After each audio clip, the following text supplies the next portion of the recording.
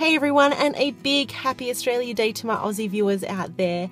It is January 26th, and for those of you who live overseas and don't know what Australia Day is, it's basically a day where we celebrate what it means to be an Australian and everything that makes our great country what it is. So we have a lot of fun, we get the day off work, and we basically just celebrate by drinking or by socializing and hanging out with our friends, or just by relaxing and enjoying the day off. But either way, it's a nationwide holiday and we really get into it.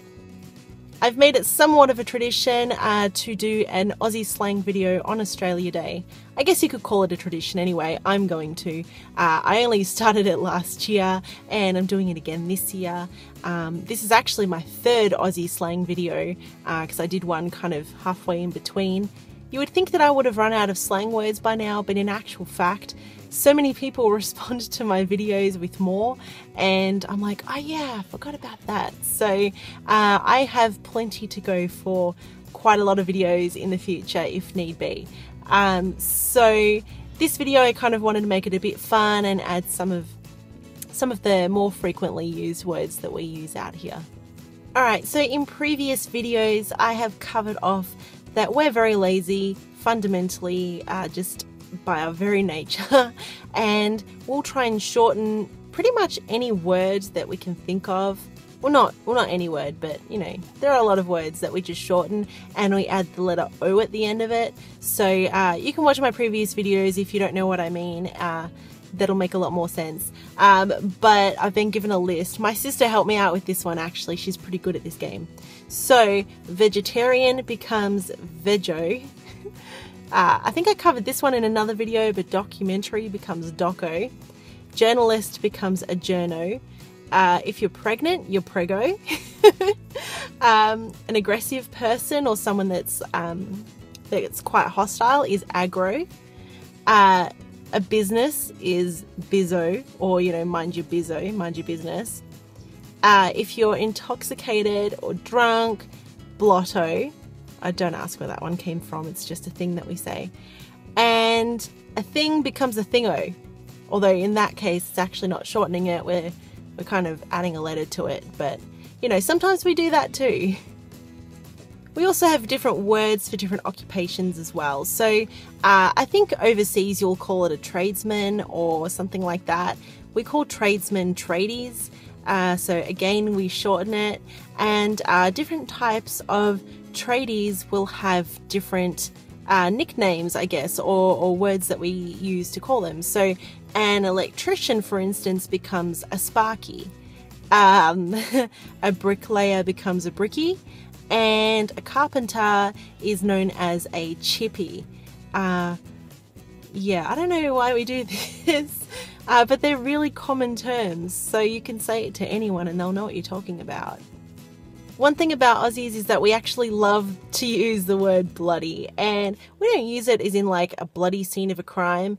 We will say it as in bloody oath or bloody hell, or you know, you can actually put that word in front of a whole lot of things, and some of it's not PG, so I'm not going to say it. But yeah, like we use it as, I guess, a term of expression. So that makes us very Aussie if you hear us say that. Bloody oath is a big one. That just means, like, I wanted to say fair dinkum then. That's another Aussieism. So bloody oath, fair dinkum all means, yeah, you know, you're right.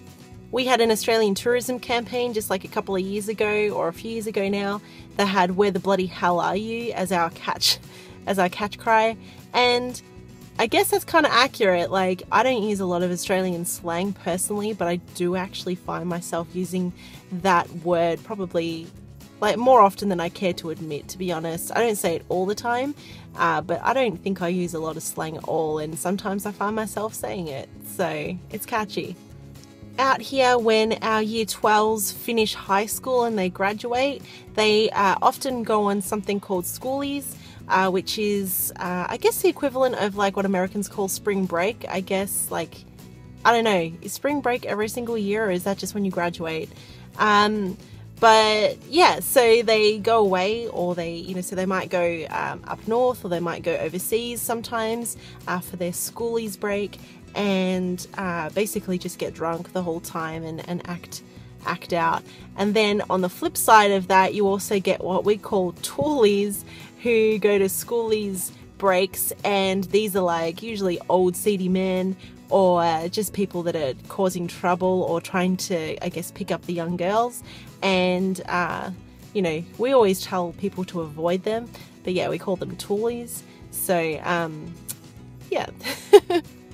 And that has been another Aussie slang video. I'm happy to do more of these in the future. If you want to continue to see more of these, just let me know.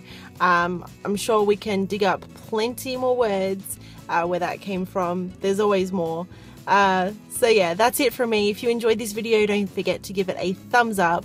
If you want to add any comments, please add them below, and I will comment back as soon as I get a minute.